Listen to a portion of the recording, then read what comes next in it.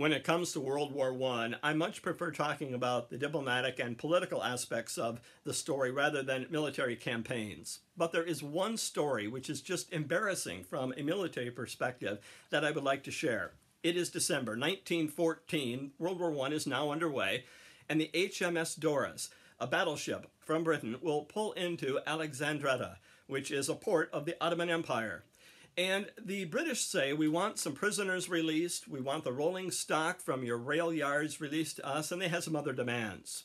As the conversation between the Turks and the British are underway, they finally come to a resolution that what the British will settle for are the explosion, the demolition of two large train engines that are alongside the port.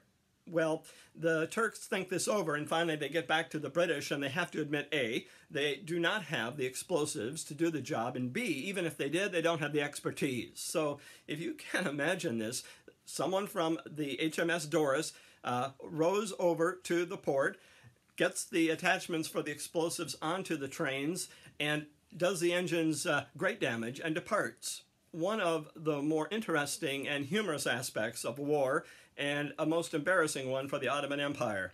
I hope you're staying safe during this pandemic. Get your shots, be safe, and be good.